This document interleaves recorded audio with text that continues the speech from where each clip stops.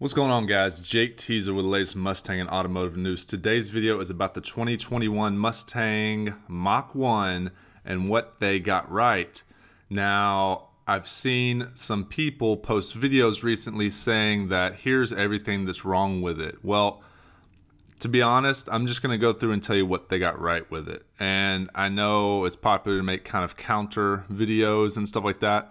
I did not watch Stang Mode's video. I didn't even, because I didn't want it to persuade me one way or the other. But so I got on the forums and I was just curious if other people, I only read like 2 or 3 posts, but essentially it looks like people are saying the same thing. Like they're purists. They're more like saying the 350. If you read this guy's comment, I believe it was over here, it's like, okay, so what, we're only allowed to like the 350 and the 500s. So you're only allowed to like the GT 350 and the GT 500, right, guys? So I think what that's coming from is people that were expecting the Mach 1 to be completely, okay, well, for one thing, we hyped up the horsepower. Someone said that it was going to get 525 horsepower. Well, it didn't get 525 horsepower. Okay, it got 480, which is essentially the new generation 5-liter Coyote with the GT 350 throttle body and intake and tune, I believe. I think that's all it is. Anyways, it's got the BULLITT engine, basically. It's not much. They didn't change much on the engine. So the engine's only up 20 horsepower. 460 is what the GT has. This has 480. So nothing much changed there, okay? Reality, though, Ford would have to basically go to the drawing board and come up with a new engine, or change the compression, change the heads. They would have to do something in order to get that. So I don't know really what we were thinking. We were hoping that they were going to, I don't know what we were hoping for, that would actually change that without having to do an extensive, change the heads, change the compression, do some really heavy work to actually get the engine to be different and to get that much more horsepower out of it. So someone had a rumor and we went with it, and I think that just kind of overhyped the fact that the Mach 1 was just going to be another car that was, pieced together from the GT 350.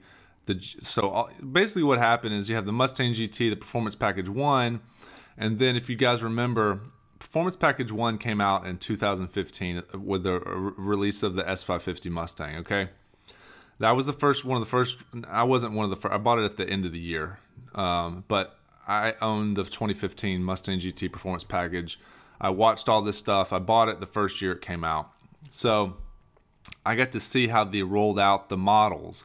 And then it wasn't until like 2018 until Performance Package 2 came out. And then they rolled out the BULLITT. And then, so before the Performance Package 2, there was the GT 350. And I think that was in like, what year did that come out? 16 or something? 16? So what I'm getting at is the GT 350 helped them create the Performance Package 2 Mustang. So they used the GT 350 and they took the suspension, the wheels and tires, and some of the aero, and they used some of that technology, not all of it, just very little of it, and they put that on the Performance Package 2. And then from there, the new engine came in 2018, and they added to the BULLITT. They made more horsepower on the BULLITT.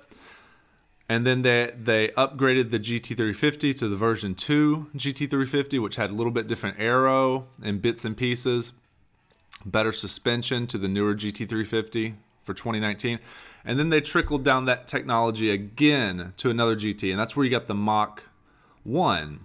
So if you just look at the Mach 1, let's just look at some photos and we'll just go over exactly the biggest things. I'll just tell you, the biggest things right now is going to be the transmission and the fact that it has aero from the GT 350, Cup 2 tires, and cooling for the rear differential. So the old GT 350s didn't even have cooling. They didn't have a diff cooler. So you couldn't run it around the track. So what I'm saying is, if you look at, let's just look at the photo. All right. So these are the best looking wheels I've seen on a GT. And I know what you guys are trying to say. You guys are trying to say, well, there's nothing unique about it. It doesn't have a blower like the GT500. It doesn't have a 5.2 liter flat plane crank from the GT3. Well, what did you want them to do? What do you want them to make a special engine for this, you know, this for a Mach 1? I mean, the Mach 1 has never been, I don't actually don't know the history of the Mach 1. What I'm saying is they would have to completely retool and recreate a new engine just for that. So I honestly don't know why I kind of bought into that. I guess I didn't think about it deep enough, but because essentially some of these rumors have been true. I was really surprised that the GT500 made 760 horsepower when they did release it, because that's such a huge jump. It's a 100 horsepower jump over the last GT500. That's a lot of power coming from a 5.2 liter, especially if you compare it to the Hellcat or something like that. Now, that's why I wasn't disappointed. So the reason some of you guys are disappointed is because you have high expectation, and you have a high expectation either from you heard something about the horsepower numbers, or I have very low expectations for the Mach 1. I just had heard a rumor that there was going to be higher horsepower. Someone said that they talked to someone at Ford and they said there's going to be a higher horsepower. So I wasn't really, you know, great if it had a great motor. I'm actually more excited that the car actually looks really dang good. That's what I care about more. You can get a GT. It's basically a GT. You can get a non GT car, non GT350 or GT500 that looks as good or better than the GT350 or the GT500, and it's simple. We know the Coyote's bulletproof. You're not going to worry about it throwing not throwing a rod, but you're not going to worry about the piston slap and all this stuff. Hopefully they got the tick figured out. I'm not sure. I haven't been reading the forums for the 2019, 2020s, but I know the 2018s had some noise at idle. But I mean, come on, guys. This engine will hold 1,000 wheel horsepower. And look, so essentially, what are they going to do? They're going to take the GT500 parts, i.e., 4.5-inch exhaust tips, GT350 wing, cut 2 tires from the GT350R, and they're gonna design some new specific wheels for the Mach 1. They're gonna make it look good. They did a whole unique bumper. I mean, and an aggressive unique bumper. You know, here's the non-performance package one. And hey, I think the front bumper looks good. I think it looks a heck of a lot better than the Bullitt. The Bullitt, to me, it was just like an open bumper with a little aluminum trim and this around the window aluminum. And I'm not really down with the brushed aluminum thing. If that's your thing, that's cool. You know, I'm not big on this color scheme either, but it's not bad. I like it. You know, you do your thing, whatever you want to do. What I do like is that on this one it is blacked out here. I think that flows pretty good and it matches the wheels. I like that. But as far as being disappointed, I didn't have high expectations for this car. I didn't have any expectations. If it was like a GT500R or the new redesigned GT350, or if they came out with a different this and that, then I would have been disappointed about this car. But I didn't have any expectations for this car being really much of anything except for a significant amount more horsepower naturally aspirated. So I wasn't disappointed. Okay, 480, that's not a big deal because they put the Tremec in it. I was more surprised that they actually put the Tremec manual into this car. That means it's going to be a runner. That means it's going to be ready for the track. You're going to be able to take this dude around the track and just lap the heck out of it. Because it's got the axle cooler, and it's got those cut 2 tires. This thing's gonna be a weapon at the track. If they dial it in like a R, like a 350, if they dial this one in like a 350R with a Bullitt motor, and they dial this one in like a 350, as far as I'm talking suspension, wheels, tires, brakes, and the MagnaRide setup, if they tune this one like a GT350, and they tune this one like a GT350R, and this is set up like a GT350R with just a Bullitt engine, and this thing will be a fun car to drive, and it'll be fast for what it is. So that's the way you should look at it. You shouldn't look at it like you should look at this thing as like the underdog. It's a GT that's got a bunch of parts thrown at it. It's got a Bullitt engine, some GT350 parts, You know, basically that's what it is. But the GT350 technology finally trickled down to a GT platform, and that's what they did. They put all these parts in there. So I think it's cool. That's what I think. There's nothing wrong with it at all. I don't think that they should have, you know, if they could have got some more torque out of it or whatever. But the way that they're going to have to do it is they're going to have to take this stuff and they're going to have to, they're going to have to recreate a whole engine. Why would they want to do that when 480 horsepower is enough and it looks so good that I don't think anybody's going to be complaining about this. Okay. Now, let's play devil's advocate and let's go with Stang mode. Like I said, I didn't watch the video, but I'm assuming he's going to say something like the horsepower, and then it probably doesn't have a DCT. It's not unique enough. What would be the other disappointments? Other disappointments on this car, you could say. I honestly, personally like this car. I don't see anything wrong with it. Okay. Being able to get the 10-speed with the performance package car, so you can't get the 10-speed auto in this color. I'm not in this, well, you can't even, yeah, that's true too. This color is unique to this performance package. I don't know what they call it. We're just going to call this one the performance package. That's what it is. You can only get the 10-speed auto in this one, the non-performance package, Mach 1. So, performance pack Mach 1 only gets the Tremec that comes out of the GT350. So yeah, it does get the Tremec. That's awesome. It does not get the auto. So would I want the track car with the auto? Probably not. When I think auto, I think street car. I think put a supercharger on it, twin turbo. I really think put a twin turbo kit on it and let it roll through those gears, and it's fun. You know, if you're at the track, you might enjoy that Tremec a little bit more. But, you know, that's personal preference. So I could see people complaining about the not having the 10-speed or not having the DCT. If somebody wants a DCT, they could have put a DCT. Yeah, I can see that. But this car might be another $5,000 or $7,000, and then you're into the territory of a GT350. So they can't push this car up into the GT350. I mean, they can. Would it be cool if Ford just had a bunch of options checklist where you can just say, yeah, I'll take the DCT, and where you could just piece all this stuff together? You know, it's like Subway, though. Like, they only have so many pieces and parts that they can put together. It's like an assembly line, right? So they're trying to maximize profits and not diminish the brand, not make things that people aren't going to buy, because then that's not good on paper. You've got to sell these ideas to people. So, you know, if you could get a DCT transmission option, yeah, that would have been cool. So I can see where people would complain about not having the DCT. I could see people complaining about the 10-speed not being available in the performance package. I could see people complaining about it not having enough power. Yeah, I agree. You know, it would have been great if it would have had 500. So another 20.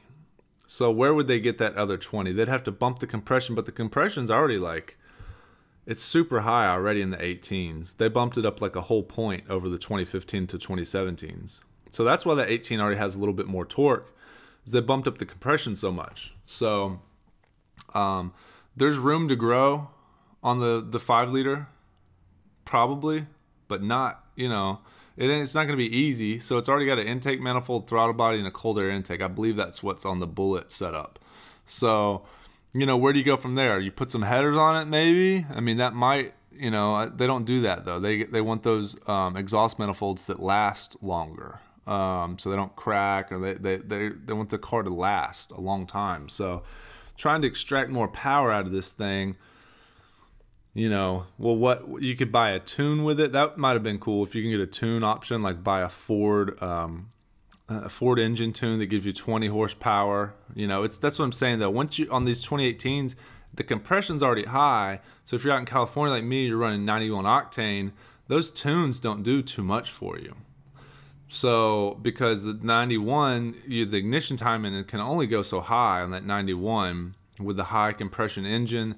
And, you know, if it's hot out here and you're running up the mountain with the air conditioner on, a lot of load on that engine, and you're running a tune where they raise the ignition timing and this stuff, you're gonna get knock, and it's not gonna, you know, so they can't really mass produce, you know, they've got to figure that out. I don't know. So yeah, it could have had more power, but I don't know where they would get it from. That's why they have the 5.2 liter GT350. It has more displacement. It's easier to make more power out of a slightly larger engine that revs to 8,000 RPMs, right? So to get even more power out of such a small engine, they had to raise the red line a lot. And by doing that, they lost torque. So I would rather have, I know I'm not making a case. I was supposed to do the pros. I was supposed to go into the cons, but honestly, I've heard that the GT is it's torquier around town. So it might feel like it has more balls around town than the GT350. And so I don't know if that's really a pro or a con. I mean, I would rather have the 5. Let's be honest. I'd rather have the 5.2. But then we're looking at a GT350, you know? And if you put a supercharger on it, you're looking at a GT500. So there's not a lot of wiggle room. I think they basically did as much as they could without making this car step on top of the shoes of the GT350, the GT350R, and the GT500. So with the transmission and the suspension and the aero and the cooling and the looks, damn, I like this car, man. You know, I'm one that really is subtle. I like subtle, and I'm not really into all the graphics and the dark wheels with the orange calipers and the orange that matches the pinstriping and all this stuff. It gets a little busy. You know, would I like it more with all this removed? Maybe. Maybe.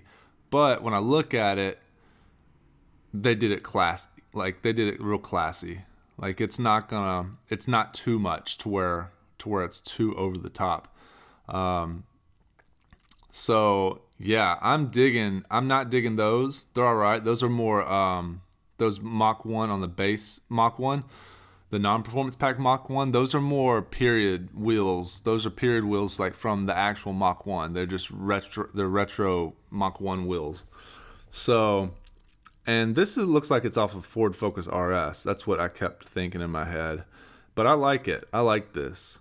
So, and this is a 350, the fangs from the 350, the GT350, and an RS little oval here. So, what else could we talk about? The con, what could they have done better? So we're going to play devil's advocate and say, what could they have done better? They could have offered the automatic plus the DCT. They could have offered a little bit more horsepower, but I don't really know where that they would get that horsepower from unless they had to really change some stuff around. More aggressive cam timing, more aggressive cams, rework the heads, raise the compression, tune it, this kind of stuff. Then you're really getting into, like, you know, have they had enough time to do the tried and true testing out in the desert around the racetrack for all those miles for years to really improve on, or they have different plans? Does Ford have different plans? They're gonna have a Gen 4 Coyote in like 2 years, and they're busy working on that. You know, that might be the next, the base model 5 liter might be 490 horsepower next, you know, and they're working on a different one where all that stuff's already there. So they're saving their energy and their time. The Bullitt engine's good enough. We know they know exactly how to build the suspension that works so well on the S550 chassis from the GT350R. So we're just going to throw all that stuff on this car, the Bullitt engine, and let it roll. Tremec tranny, and we're good. So that's yeah, they could have. I don't think they could have done any better on the wheels. I don't think they could have done any better on the styling. I don't think they could have done any better on the engine, aside from, you know, where are they going to get the extra power from, guys? You know, they're going to have to really put some money and time into it, and I'm assuming that they're saving that money and time for the GT350, the next one, or the next GT500 KR, or, you know, the performance, the track, the even more track-oriented GT500, or, you know, all the other stuff that they got going on, because they're gonna have any problems selling this car. You think they're gonna have any problems selling this car right here? I mean, if you read the Mustang forums, apparently people aren't satisfied. So let's just go through and see. I really didn't read any. I posted this video because I saw some people were getting some pushback about, you know, they didn't like it. But and in my estimation, I think that they did a good job. Yeah, people are saying the price. Yeah. Tremec was a surprise to me too. So I wasn't really disappointed that the power. I was surprised that they actually put the Tremec in there. So I wasn't disappointed by the power. I was surprised that they actually put the Tremec transmission in there. That was my big thing. So, all right, guys. Yeah, for 50K, is it going to be 50K? I'm sure it'll be 50K for the performance pack. Yeah. A base GT is like 39, right? So 10K for the Tremec and the aero and the wheels and tires and the extra horsepower and the appearance package and the aero, the cooling and all this stuff. Yeah, for sure. Yeah, so here is the... Oh, here's the little thing that Ford put out. I didn't see this. So I'm curious with the Tremec TR3160 if the 373s is the same gearing that the GT350 has. If so, that's going to be a long first gear. This does have the rear diff cooler and 19 by 10.5 on the rear. I wish they would just keep all the... So it's got 1911 on the performance package car. I'm down with that. And 305 3019s all the way around on the performance package car, looks like. Yeah, and the base model had the base, the non-performance has the... Oh, sorry. 305s, 305 30s front, 315 30. 315 30s? 315s. They're running 315s in the Mach 1 in the rear. Come on. GT500 rear subframe and toe link, standard Magna ride. The sway bars are bigger. You know, it's got all, it's got Mach 1 tuning, specific, you know, specific Mach 1. So, this is the Mach-E. That's the Mach 1. The Mach-E is the electric one, you know. So, yeah. Yeah, exactly. All right, guys. Thanks for watching. That is just what I wanted to just talk about is... I didn't want to watch it. Maybe I'll go watch it now and learn all the stuff that I missed, because I won't even have to watch it because you guys are just going to tell me all in the comment section. And I don't care if you don't like the car. I like it. So how about that? All right, guys. Let me know. Let me know what you think in the comment section. I don't have to tell you that. You're going to let me know already. But hit the subscribe button if you want to stay up to date with the latest Mustang and automotive news. Be sure to check out the Amazon links in the description in the comment section, and I will keep you updated. Catch you next time.